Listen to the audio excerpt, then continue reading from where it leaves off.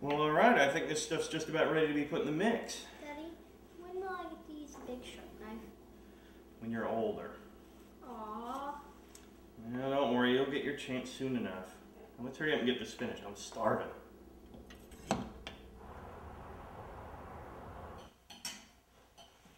Oh, that was delicious. Thank you for helping me make it. You're welcome, Daddy. It's odd. I'm not expecting anybody.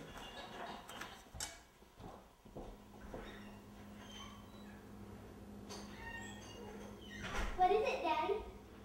I don't know, but whatever it is, it's for you.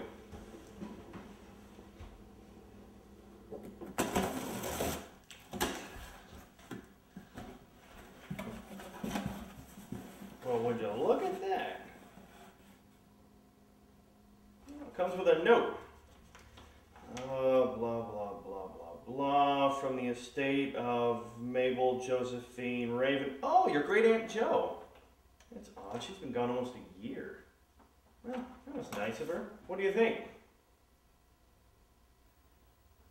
Ugh. Must have been a childhood toy or something. Anyway, I'm going to get these dishes done. You, little girl, need to go upstairs and get ready for bed. Okay, Daddy. Wait. Take your new toy with you. Daddy, I don't want to. Look, I know it's not the prettiest looking doll, and you barely even knew your great Aunt Jo, but it obviously meant something to her, so please just take it with you. Fine.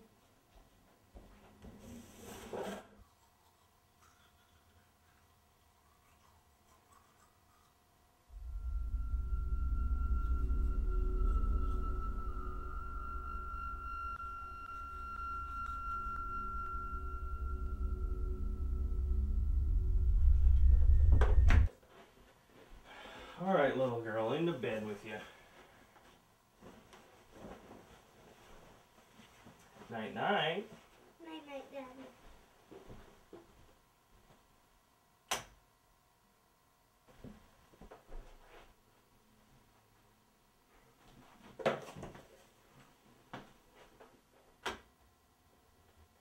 Hey there, kiddo, forgot your doll. Nighty-night now.